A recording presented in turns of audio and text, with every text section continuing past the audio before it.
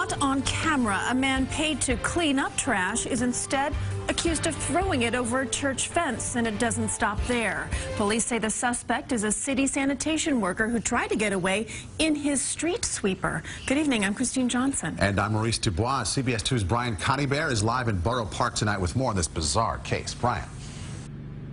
Yeah, bizarre is the word, Maurice. A strange scene here outside St. Francis de Chantal Church. A man whose job is literally to clean up the city was caught on surveillance video throwing trash and other debris at the statue of Jesus right behind me. And then he tried to use his sanitation department street sweeper as a getaway car.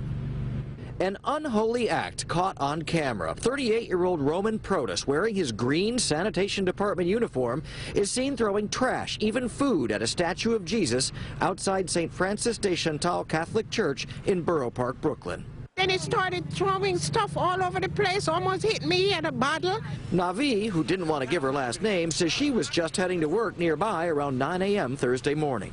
He was throwing bottles, he was throwing stones, he was throwing whatever he could find over there, cursing and yelling. He got back into the truck, he took out a bottle, he started drinking. The statue was not damaged, but the bizarre incident wasn't over.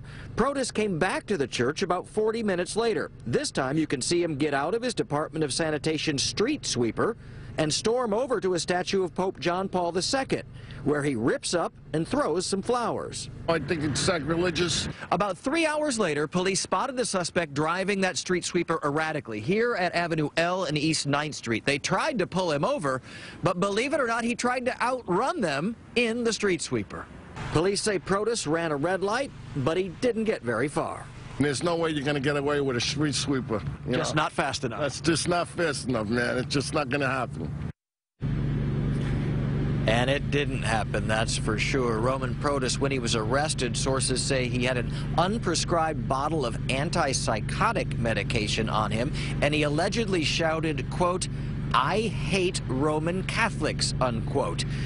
He's now been suspended from his $75,000 a year job, and he's facing multiple criminal charges. Reporting live from Borough Park, Brooklyn, Brian Conybeare, CBS 2 News. Okay, Brian, thank you. Now to